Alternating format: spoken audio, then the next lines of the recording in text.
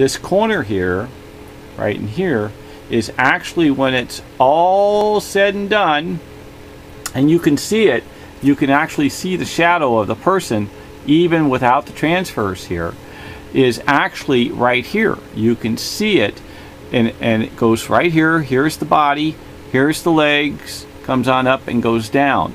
I know you got to take some of these images out of the equation for you to see that type of work and imagination. You got to have your art going. But here goes another deal that you're going to see that you're going to say, are you kidding me? This guy's finding stuff out of his hat, but I'm not wearing a hat. It's a hot day today, huh? Hey, anyway, let me just pull this. Look at all my x-rays, huh? Aren't they pretty?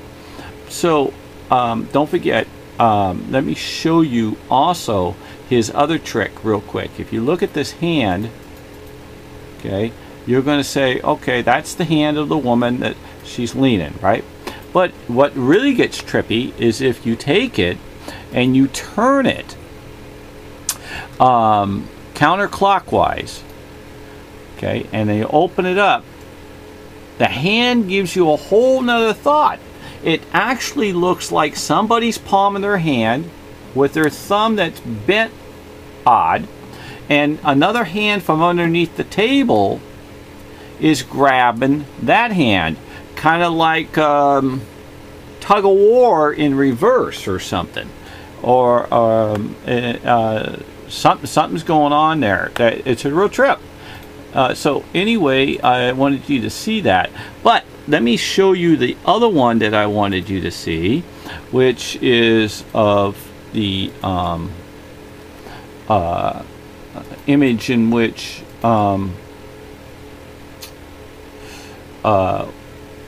which was pretty exciting to see. I had to show it to my wife, that she says, oh my goodness, oh my goodness.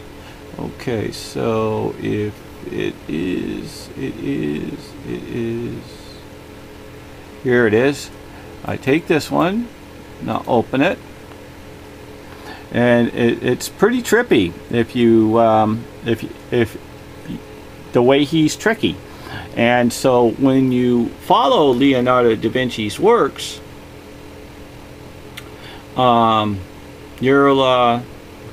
you'll be pretty amazed on his works.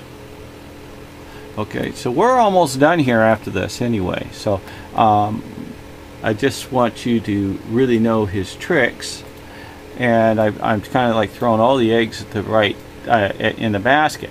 So when you're looking at this image here, and you take it and you rotate it 90 clockwise, gives you a resemblance that the Mona Lisa fits in here. So then you grab the Mona, I slide this down in front of you, and you grab the Mona and you put her up in here, and you reduce this down to fit the area,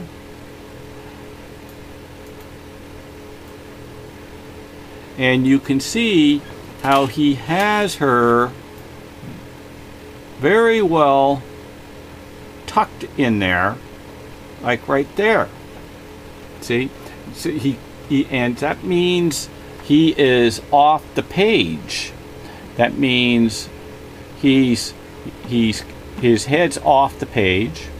Her head, if you get her when she moves across, can actually be sitting in the arm here. So that means somewhere in my painting is either got the skull here or in her hair. And I know for a fact, if you take a look at my woman, she actually has a ribbon, and there's a couple like birds and eagles. If you take a look at the Mona here, she has the same ribbon and she has the same birds in one of my YouTubes. So with all that, please, I hope you enjoyed it, and I want to say this for a fact, okay? It doesn't cost a dime to subscribe, is what I've been told. And if you can hit the thumbs up and the subscribe button, I would be extremely appreciated.